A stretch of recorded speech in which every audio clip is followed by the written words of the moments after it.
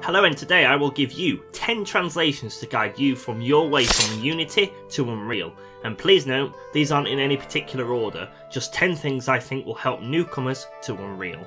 Let's get started.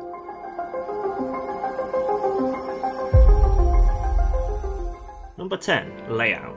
Each engine has its layouts that function the same but just have different names. This is why it's so easy. In Unity, you have the Inspector panel, and in Unreal, you have the Details panel. Unity has the Hierarchy panel, and Unreal has the World Outliner. Project panel in Unity, and the Content Browser in Unreal.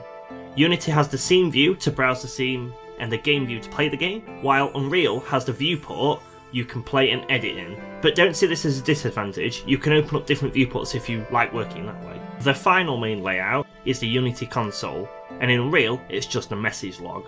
Number 9. Files. In Unreal, files are stored comparably to Unity. In Unity, every asset file has a .meta file that tells Unity all sorts of in-engine info. However, in Unreal, every asset is surrounded by a UAsset file instead. They work the same as Unity, but instead of being a separate file, all your files are wrapped within. It's why if you ever download an Unreal file or an asset, it might be .uasset when they've claimed it's a model or a sound. Number 8. Coding. To code in Unity, you can use your C#. Unity script was available and Boo, but well, I don't think anybody uses that. You have another option of a drag and drop code editor known as Bolt, but it's not very matured from what I've gathered. In Unreal, you can use C++ and a drag and drop editor, which is called Blueprints. The major difference is Blueprints in Unreal is way more matured and is used pretty much out of the box, whereas Unity requires you to add it as a package.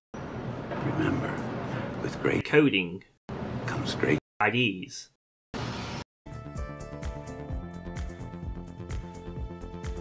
The IDEs for Unity that's most commonly used is Visual Studio, but a lot of people prefer Rider, such as myself. In Unreal, you can still use Visual Studio or Rider, but also some other options like Sea Lion. Number 7. Plugins/packages. No engine is going to come with every single package you ever want. There's always a package manager of some sort. In Unity, you have the aptly named Package Manager. This handles any Unity and fan-made packages. However, in Unreal you have two versions. The first is the Plugins menu. The Plugins menu handles everything built into the engine that you want to toggle. Typically platform-dependent plugins. The other version is the Epic Games Store. This contains any packages that aren't built into the engine or that are fan-made. Note, Epic Games Store is not available on Linux as of yet, but there are third-party options. Number 6. Supporter platforms. Both engines are supported on Linux, Mac and Windows. You have to compile the source on Linux for Unreal, but I've done it, it's easy, it works almost first time.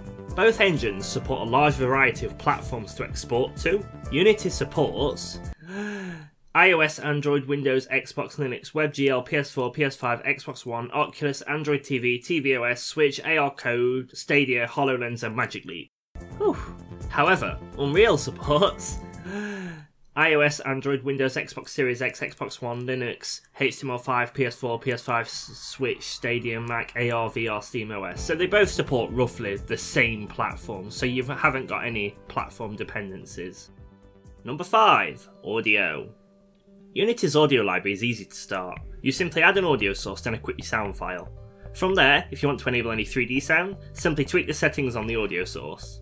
If you want deeper control of the audio to add things like reverb and to manage multiple tracks at once, you can use an audio mixer. In Unreal, it's very similar. For audio, simply add ambient sound. When you want to make it 3D, add a sound attenuation. If you want to have deeper control of your audio, add an audio cue. Number 4. Mesh. In Unity, you have mesh components that render your specific models on screen. Typically, you have a mesh component. If you have a rigged model like a character, then you'll have noticed that instead you'll have a skin mesh. In Unreal, there is no difference here. For a static/non-rigged mesh, you have a static mesh. And if your character is rigged, then you have a skeletal mesh. Number 3. File structure. In Unity, the folder that you use for everything is the asset folder.